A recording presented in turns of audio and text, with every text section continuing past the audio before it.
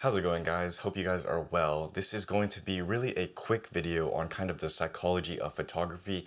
Really meant to be a video to help any beginner who's thinking about improving in photography and feels like the road ahead is just so long, or a constant reminder to someone who's more experienced in photography who might have forgotten how long the road they've traveled has been. And this is a constant reminder I have to keep to myself, and I used to tell myself all the time, especially when I was starting in photography, is just at the end of the day to keep taking photos even if you suck. And I think when we're trying to get good at anything, whether it's photography, whether it's YouTube, videography, or content creation, it can be daunting, especially in the face of many things. So let's go ahead and get started. This idea of keep taking photos even when you suck is just really important because it nails down on the aspect of focusing on really what matters at the end of the day, which is just taking photos, or if you're on the creative side, just doing whatever you do, whether it's drawing, painting, art, or whatever. And I think the biggest reason is because one, there's just a lot of noise. In this day and age, when you have YouTube and the internet and you have access to just so much information, there's so much that people are going to be telling you that you should, need to, or have to do to get your photos looking like a certain way, or to get better at something in photography, or just doing this or that it's easy to get distracted, that at the end of the day, you just need to take photos. And I think this is something I really try to remind myself and hone down on all the time, because there's just a lot of noise, and a lot of these things that people are going to be telling you to do have worked for them and are important for them, and that's great and all. But at the end of the day, the actions are the things that matter the most, and that just means taking a ton of photos, thousands and thousands and thousands of images, because at the end of the day, that's what's really going to shortcut you towards getting better, is just to take as many photos, intentional photos, of course, as you can. And this kind of brings me to the second point, and it's that the road is long.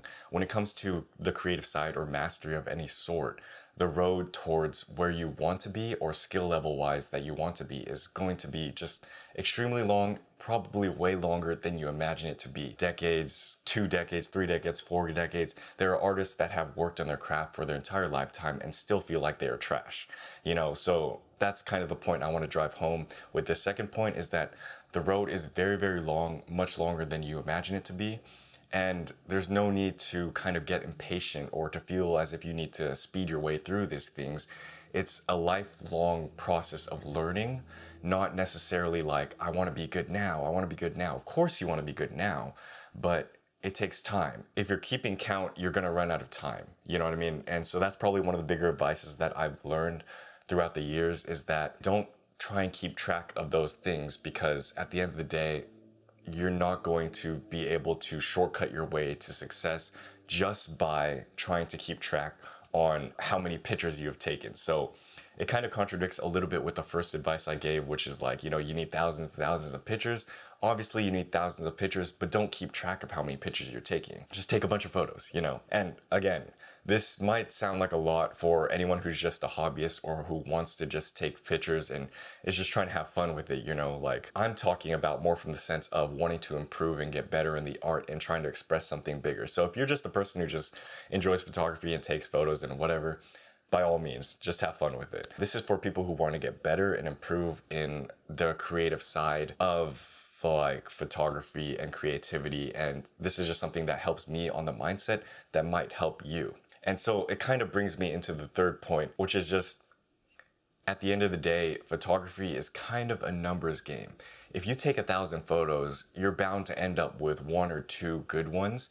And then from that, you can kind of backtrack what you did good in those photos and try and recreate and implement that into the next set of 1,000 photos you take. You know what I mean? And then so it's just about a hit rate. And then when you do that more often and often over the long enough period of time, you're going to end up with a lot of good photos and your hit rate's going to increase. So this is why I say and try to emphasize to keep taking photos even if you suck, because if we're focused on the idea that we suck or we're not where we're going to be, it really doesn't matter in the end.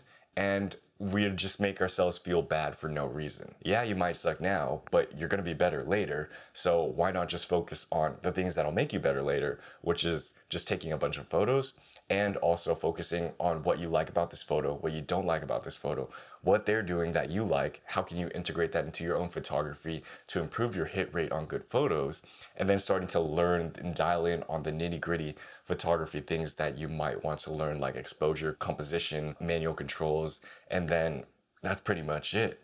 And so if there's anything to be gotten from this video, I don't know how comprehensive that was or not. If you want to get better in photography, you want to improve and express yourself creatively through photography, ignore all the noise, one, because there's a lot of it out there. Remember, the road is long, and if you try and keep track of how far you have left to go or how far you've come, you're not going to make it. And three, there's a hit rate towards getting good photos. So if you take enough photos, you're going to end up with some good ones. And so it's a matter of keeping in mind how many good photos you've taken rather than trying to just focus on all the bad photos you've taken. In conclusion, even if you suck, even if you feel like you suck, and even if someone out there is better than you, just keep taking photos, because that's the only way you're going to get better, and that's the only way you're really going to enjoy photography, is by focusing on what you need to do and what's in your control, as opposed to looking at all these other people and looking at all your past trashy photos and just keeping that in your mind. Yeah, I hope that got through. I just had these kind of thoughts floating around in my mind, and I wanted to film a quick video today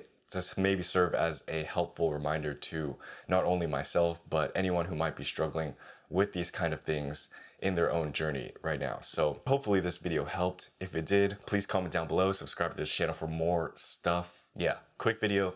Hope this helped. I will see you guys later. Peace.